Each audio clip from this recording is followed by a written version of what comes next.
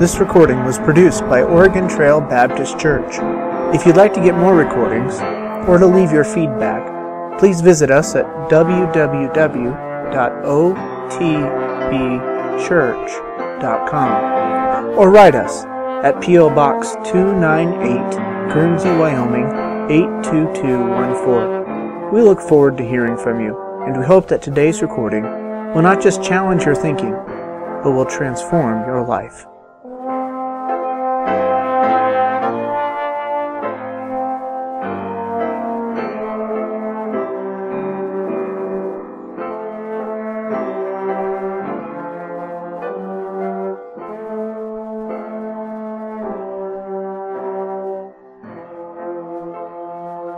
James chapter 1 this morning in your Bibles. We'll get back into the book of James here.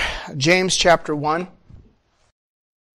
To bring you back up to speed with what we've covered so far, we've looked at the book of James. We've introduced James as the author. We've gone through, James talks about wisdom. And this verse here, it's hard to say which section this verse goes with. And I'll show you what I mean by that real quickly here. James chapter 1.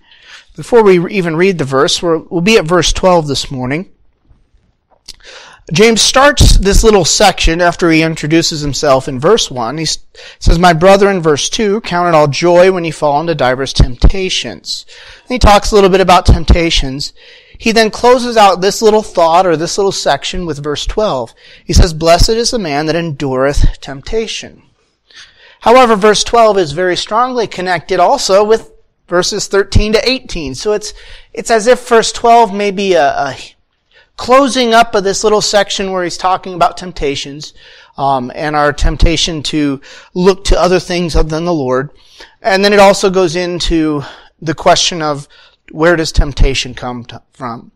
Today we're just going to focus our attention here on verse 12. And so James chapter 1, verse 12, there we read, "Blessed is the man that endureth temptation, for when he is tried, he shall receive the crown of life, which the Lord hath promised to them that love him." Let's pray and we'll jump right in here this morning. Lord, we thank you for this text of Scripture and for the promise it contains. Now, Lord, I ask that you just give me clarity of mind as I preach. Would you allow what you desire to be presented here, the truth that you want to come across. And Lord, would you open our hearts to truth here this morning? Lord, would you clear out the distractions, allow us to put away all the troubles of the week and the problems that are going on in our lives. And Lord, just focus for a little bit on your word. And Lord, we're expecting your Spirit to minister and teach each of us here this morning. Lord, we're asking for you to meet with us in this time in your Son's name. Amen. Title of today's sermon is "The Testing of Your Faith." Now, I need to give credit where credit's due. As I prepared and I did the work and dicing up the verse and word studies and that type of stuff, I reached that point where I was trying to put this together into a sermon, not just an academic presentation, if that makes sense. And I have to give credit to Charles Spurgeon, because he had an unpublished, and I don't know, it might have been an unpreached sermon on this verse that I just took his outline. I moved it around a little, but I used his outline. It was just very well done, very simple, and it was a preacher's outline. It could preach. So, to give credit where credit's due, I'm borrowing his outline for this verse here this morning. And if you want to read his sermon, let me know. I'll print it off for you. He probably said things better than I do. But just right off at the beginning here, he talks about the condition of this man is blessed. Here we have verse 12 here. "Blessed is the man that endureth temptation, for when he is tried, he shall receive the crown of life." This man is blessed. This blessing means happy. And some translations have put it as happy, but happy is not deep enough. It's a word that carries a little bit of a religious and theological significance behind it. And if you remember the Beatitudes, where it's kind of a style of teaching that Christ used in Matthew 5, 6, and 7, he used this over and over. He said, "Blessed are the poor in spirit, for theirs is the kingdom of heaven. Blessed are they that mourn. Blessed are the meek. Blessed are they which do hunger and thirst after righteousness, for they shall be filled." And on the Beatitudes goes. It's a style of teaching and reminding us that the statement that's going to be true is how you enjoy a blessed life.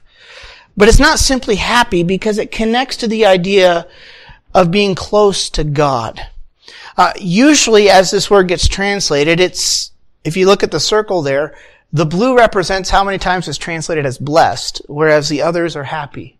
It usually carries that more significant or deeper sense of a theological meaning of not just happy, but of a nearness to God and His way of living.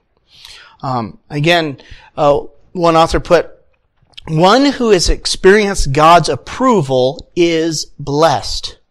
One who just has a positive approach to life is one who is happy." I borrowed from Spurgeon's sermon, and he said, "If you're a child of God, your troubles will make you go oftener to your Father. The more you are troubled, the more you are brought near to God. No one knows all the depths of the meaning of this word, blessed. It is such a great word. Blessed, blessed, blessed." And notice here, it's blessed is the man that endureth temptation. And that's what Spurgeon's hitting on. When we go through trials and temptations in life and we run to the Lord, we experience His blessing. You could almost say His touch upon your life, His involvement, His interaction with your life and mine. But not just is this man blessed, but the character of this man, he's a man that endures temptation. Now, temptation here is not the blessing itself. Blessed is the man that endureth temptation. He's blessed because he endured. The endurance is what produced the blessedness. Spurgeon again said, and he's not the only one I'll quote today, all right? But he had a lot of great quotes dealing with this text. "It is not blessed are they who suffer, but blessed are they who endure temptation. Lest we care to distinguish between temptation and enduring temptation, it is not blessed is the man who escapes temptation." He went on to say later, he said, "It is not temptation that brings the blessing, it is the enduring of it. Enduring is looking up and saying, my God has sent these trials, and by His grace I will take them and bear them all for Him."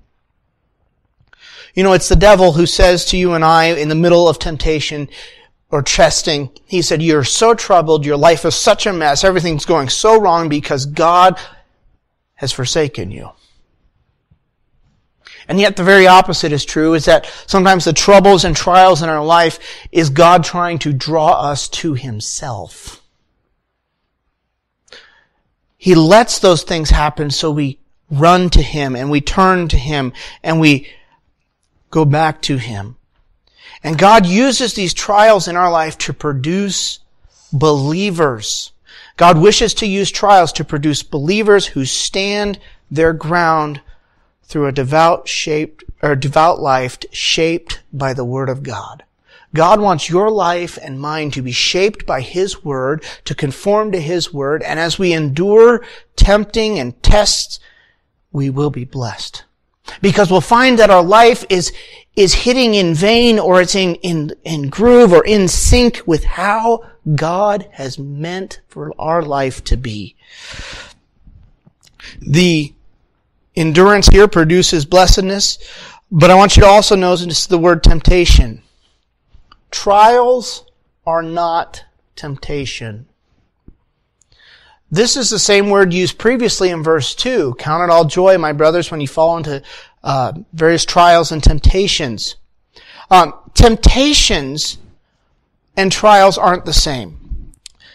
I like the way it's put here. The trials of life are to be endured, not temptations. Temptations are to be resisted. Paul said in Corinthians, there hath no temptation taken you, but such as is common to man. But God is faithful, who will not suffer you to be tempted above that ye are able, but will with the temptation also make a way to escape, that ye may be able to bear it. Temptations come from within. It's a temptation to sin and to do what's wrong. It can come from Satan himself. But a test can come from God. That's why James can say in verse 13, let no man say when he's tempted, I am tempted of God. The same Greek word can go both ways, and yet it must be distinguished. Here's kind of how it works, and I tried to visualize it to help so we can understand it. As believers, as a child of God, we have pressures placed upon us. Let me use some history or historical figures from Scripture. Abraham and Sarah. God said, you're going to have a son. They couldn't have a son. That's an expectation or a pressure. God called Abraham to sacrifice Isaac, his only son. The Egyptians were chasing the Israelites, and they're at the Red Sea, with the Red Sea at one side and the Egyptians at the other, and they needed deliverance. There was no food and water in the desert. And how would they respond to that need as they wandered for 40 years in the desert? When Joshua went to enter the land, there were giants in the land that needed to be conquered. When Assyria is at Jerusalem's doorstep and standing there mocking them and saying vulgar things to them under King Hezekiah and saying, no other God has delivered their people from the Assyrians. Your God won't either. That's such an interesting passage because it even says that your God won't deliver you because you threw down all his idols. When you read the passage in text, Isaiah threw out all the idols of the false gods. But Israel had been so entrenched in false idolatry for so long that the Assyrians thought they threw out the God of Israel. They didn't even know who the real God of Israel was. And lastly here, when Esther is under a decree that all the Jews are going to be killed, how is she going to respond to this?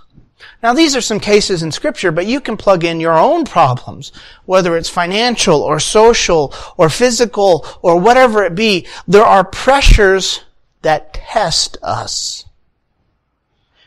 And the question is not the pressures, it's how do we respond to those pressures? How do we respond when it just looks like it's impossible? God's not looking to make sure your life or mine goes perfectly as we plan. He's looking for us to have a perfect heart that trusts Him. We were with our kids yesterday morning, and I was letting them watch a little Bible series, and they had this little song in there that was kind of funny, but it was, Hallelujah, see what God can do. You see, in the middle of Abraham and Sarah unable to have a child, they know that I can't do it, but look what God did. In the middle of sacrificing Isaac, although the sacrifice never took place, Hebrews tells us that Abraham said, if I sacrifice my son and if I kill him, I know that God is able to raise him up from the dead. And God provided a way out. Egyptians, Red Sea, the children of Israel standing there in peril in a test. They could have inwardly responded and said, woe is me, let's throw up our hands in the white flag and surrender to the Egyptians. But Moses said, no, we're going to go across the Red Sea because God's going to provide. And guess what? Hallelujah, look what God can do. He parted the Red Sea for all of them to cross. No food and water in the desert? Well, they didn't always respond right to that one, that's for sure. But God provided. And the funny thing is, after God provided once or twice, you would kind of think by the second time they needed water, instead of complaining, they would have said, hey, Moses, could you go hit another rock for us? Or could you talk to God about this water issue? You would have thought. But we could get our backs down on them, but how many times in our own lives do we see God work and then next week we don't trust Him for the next thing? Or with us, the giants in the land exercising faith to defeat them, or Assyria at the doorstep, or under Esther, the decree to kill the Jews. God, how are you going to fix this? You read the book of Esther, it's like it's like a satire. Everything's backwards. It's so funny because the guy who's in power and with money and wealth is the guy who's trying to plan the death of Mordecai, and he ends up being killed by the same gallows he built for Mordecai. And although God's name is technically not mentioned ever in the book, you see the hand of God through the whole thing. Your response and my response to the trials of life, we can either respond favorably and trust the Lord, or we can respond with doubt. Again, this is what James has already hit in James chapter 1, verse 8. The double-minded man is unstable in all his ways. Who are you going to trust? Who are you going to listen to? Are you going to trust the Lord and listen to His voice and what He said, or are you going to trust your observations and what you see? These trials may be different for each of us, and that's part of life. Warren Wiersbe said, if we're not careful, the testings on the outside may become temptations on the inside. When our circumstances are difficult, we may find ourselves complaining against God, questioning His love, and resisting His will. At this point, Satan provides us with an opportunity to escape the difficulty. This opportunity is a temptation. We are to flee from temptations. We're not to hang around, but the thoughts that can come within us, they're sin because they're tempting us to doubt God. And these can be different for each of us. According to James, the poor endure the troubles of their poverty. The rich endure the temptation to trust their wealth rather than in God alone, and therefore to be double-minded. Those between the two extremes are tempted by their desires and rationalizations to imitate the wealthy. These lifelong tests are revealed at the end of life with the reward of divine life. In the meantime, each is to pursue genuine love for God that issues in the true religion. And James gets into what true religion is. But here, tests and temptations, or trials, and temptations are not the same. I want to bring up here as well, this word tried is a silversmithing term or a metal term. And I've mentioned this before, but silver is an interesting one because the silversmith knows when the metal is pure by when he can see his reflection in it. God is putting you and me through trials in this life. He's not tempting us with evil. But He's putting us like Abraham and Sarah, where, you're 100 years old. Or you're 75 when He makes the promise. You're going to have a kid here. Yeah, right. That's not possible. He's putting us in tests. How we respond can turn to sin if we choose to doubt God. But God is wanting to create in us His own image. We are being conformed into the image of Christ. And as we're tempted, if we come forth refined and pure, we'll reflect the image of our Maker. When God looks into our lives, He'll see Himself. He'll see His Son, Jesus Christ, in us. And metal reflects that. Silver will reflect that once it's been refined. God, unlike our school system also, hit the button twice. God, unlike our school system, will not graduate us until we pass the test. He's not ready to put us as metal to be used if we haven't passed the test and the dross has been removed. Also here we have the perspective before this man. When he is tried, he shall receive the crown of life. What is the prospect? What is he looking for? What is the goal? Now, God has promised here the crown of life to those that trust Him. This crown of life is for those, it's a future crown. This has been called by some, and if you find it in a lot of books, it's called, in our terms, the martyr's crown. Those who are willing to lay their life down for the Lord. It also comes up in Revelation chapter 2, verse 20. But it's a future reward. It's eternity with God. Men are not merely made perfect by trials. but are to be more than compensated for losses. A crown of life is the promised reward. Now this crown is also not just future, but I think it represents or points to the present fullness of life. I may get ahead of myself here. Who lives for eternity? We all do. So this crown of life cannot simply be the fact you get to live for eternity. This crown of life, and I think it's tied into the martyr's crown, but I think it's referring to even the fullness of life, of a life hid with Christ in God. There is survival and there is living. And this is promised those who endure the temptations when they're tried, they're going to receive the fullness of life. Spurgeon said, the crown of life means life in all the enjoyments of life, life in all its glories, the very cream of life. We can experience eternal life now, James says, and the person who has preserved and passed the test can receive the crown which the Lord has promised to those who love Him. I think it's kind of like this. When Christ came to earth, He said, my kingdom, my Father's kingdom, it's come. It's here now. Is it here in its full bloom and full glory? No, because we read in Scripture that one day Christ is going to come to earth and rule and reign physically here on earth and establish His kingdom here.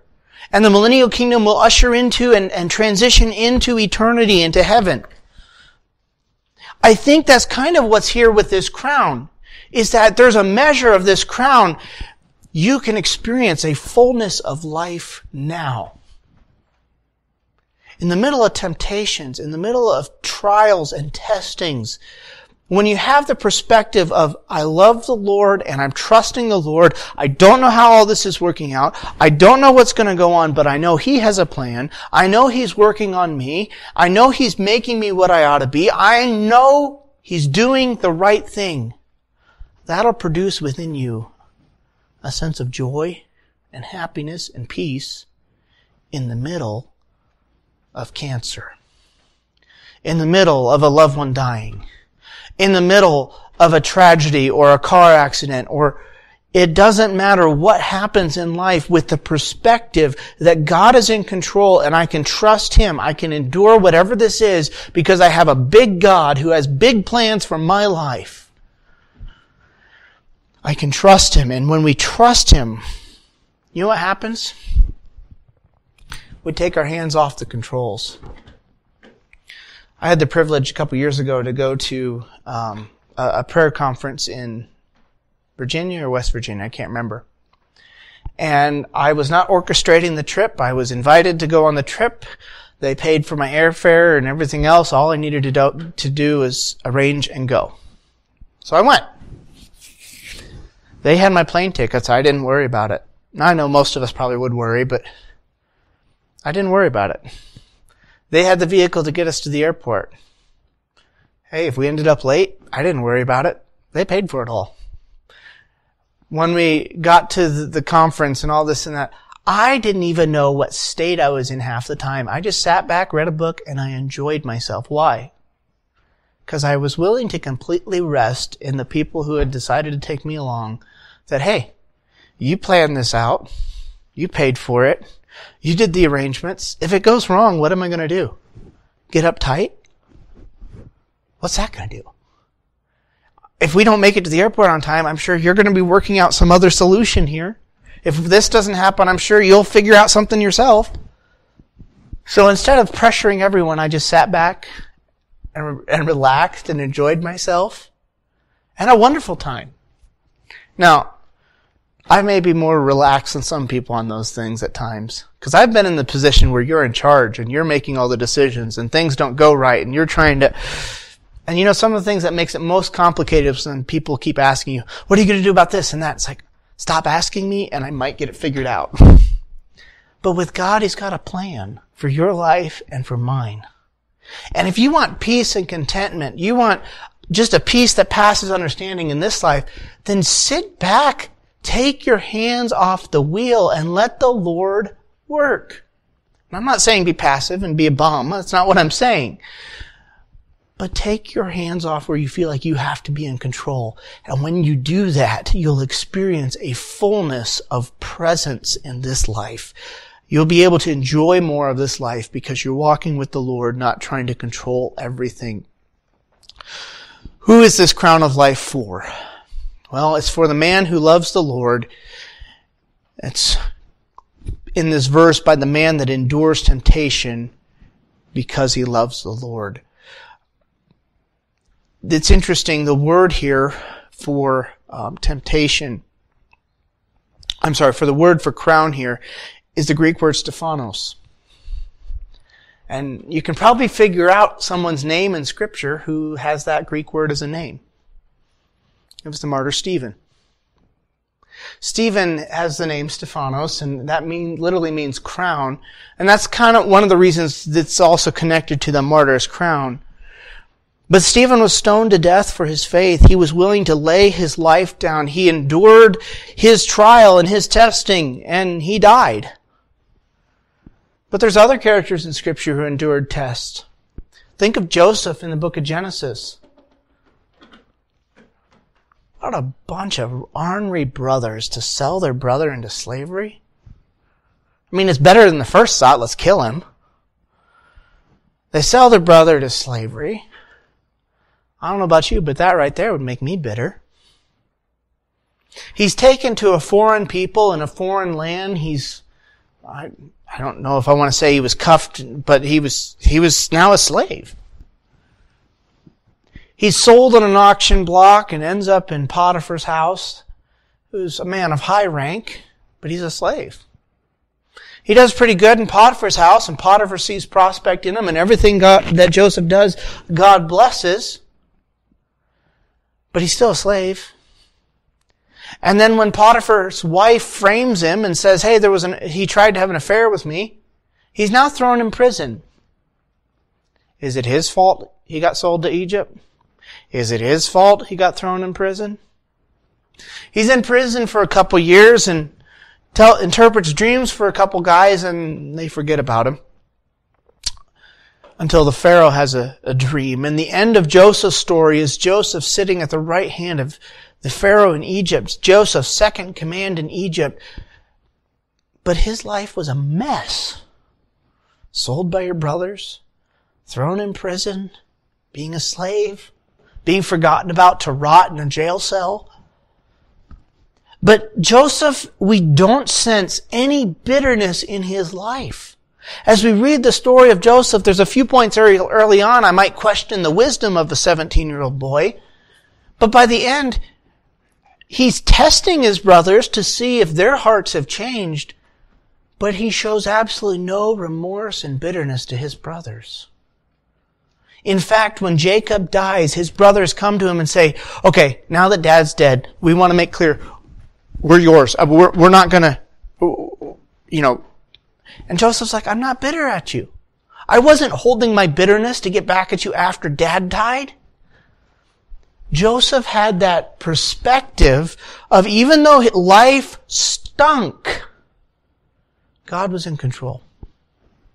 And when he was in the middle of being tempted in Potiphar's house, he said, how can I do this great wickedness and sin against not myself or do this and that or hurt my self-esteem? How can I sin against God? That's what he was concerned about. The last thing here to notice is the reason for this man's hope. It's which the Lord hath promised to them that love him. Blessed is the man that endureth temptation, for when he is tried, he shall receive the crown of life, which the Lord hath promised to them that love him. God has promised a crown of life to those who love him. The Christian's only hope truly is the promises of God. And our love for the Lord enables us to believe and obey and rest on what God has promised. John said in 1 John 4, there is no fear in love, but perfect love casteth out fear, because fear hath torment. he that feareth is not made perfect in love. Truly, if you and I love the Lord as we ought to, we're going to be willing to endure trials and testings and things that oppose our faith because we love the Lord and it produces a faith in Him. In a marriage context, when you don't have faith in the other person, it's indicating a lack of love. Again, James 1:8, a double-minded man is unstable in all his ways. Again, here we have, how do you and I respond to pressure? If we truly love the Lord, we're going to respond with faith. We're going to respond knowing that God's going to work these things out for good. But we can also be tempted to doubt.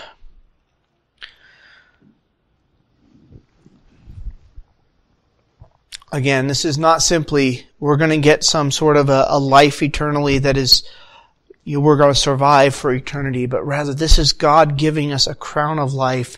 The best of life is what we will have for eternity because we're willing to put our chips in with God. We're willing to throw our weight in on His side and be with Him. The image kind of used here, we go through testings, that is to produce a steadfastness within us, a completeness. We're then approved by God and we receive a crown of life. I don't know about you, but I'd like to receive that crown. Now the martyr's crown, I don't believe, is one that if you just run out in front of a semi and say, I want to be martyred for Christ, that's not how you get it. And I believe, and this may not be as much grounded in Scripture as my own thinking, but I think those who even don't necessarily die as martyrs, but they live with their life completely given to Christ, I think they can get the crown too. I can't prove that. But is your life and mine wholesale given to the Lord for Him to do with what He wants?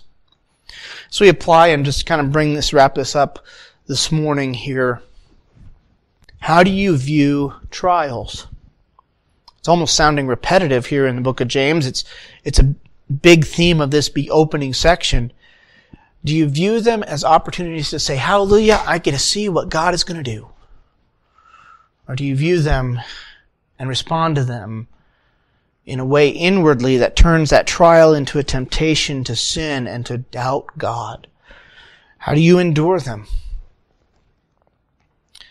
Do you hold on to the promises of God?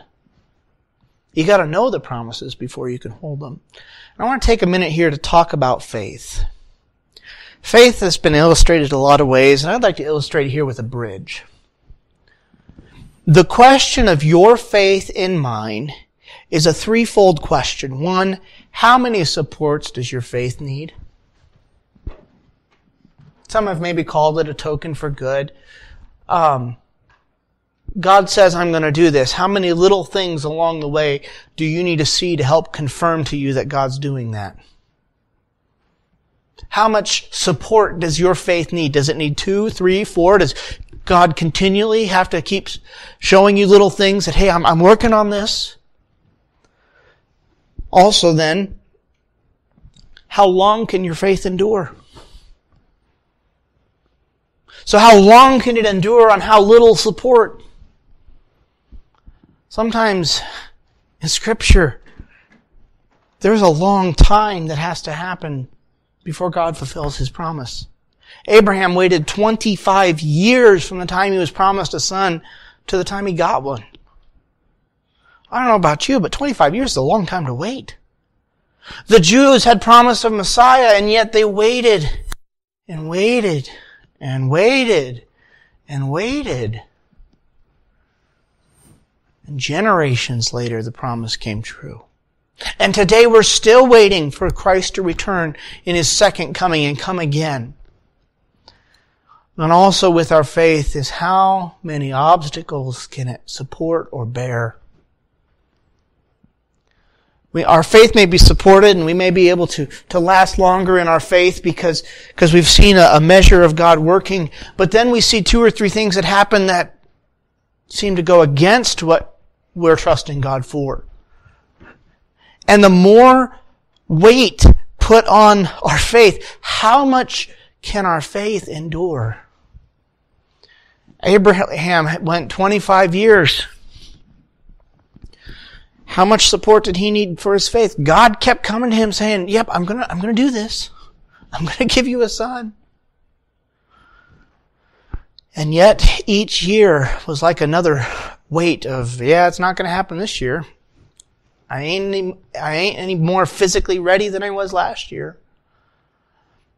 And your faith and my faith should be able to endure the long haul, endure weight and obstacles put on it, and endure not needing God to constantly prop us up with a little token of good. Now, I'm not against God giving you a token for good, and God knows how strong your faith can be. But we're always going to have pressures of life. James is calling us for us to endure temptations, endure trials. Blessed is the man that endureth temptation, for when he is tried, he shall receive the crown of life. How much can you and I handle before we break? Now, in a bridge, your faith is in a bunch of metal. If you're crossing it, that's all it is a bunch of metal. But you and I, the object of our faith is not a metal chair, like what you're sitting on. It's a God who created the universe.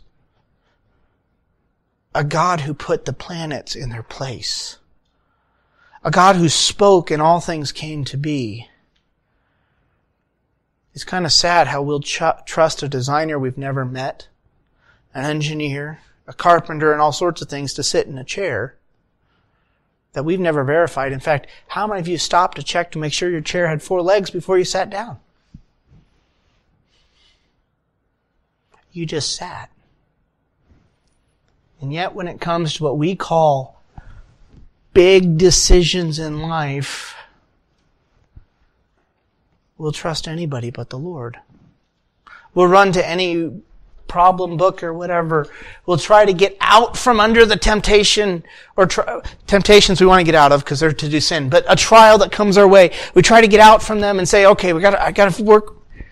Let the Lord do His work. And at the end of the day, hallelujah, see what God can do. Would that be the resounding note of your life, is that you can say, hallelujah, see what God can do. And as He did it, and I trusted Him, He gave me a crown of life. Let's close in a word of prayer here this morning. Lord, we ask that this morning, as we've looked here at the book of James and the promise here of a crown of life, Lord, we ask that you would build our faith. Would we see you for who you are? Would we be willing to trust you and put all of our weight on you and depend on you through every circumstance? Lord, there's times we don't know what the future holds. We don't understand what's going on. We sometimes just are completely befuddled by life. Lord, I ask that you would enable us to constantly cast all our cares and our burdens on you. And at the end of the day, would the resounding note of our life be, hallelujah, see what God can do. We ask this in your Son's name. Amen.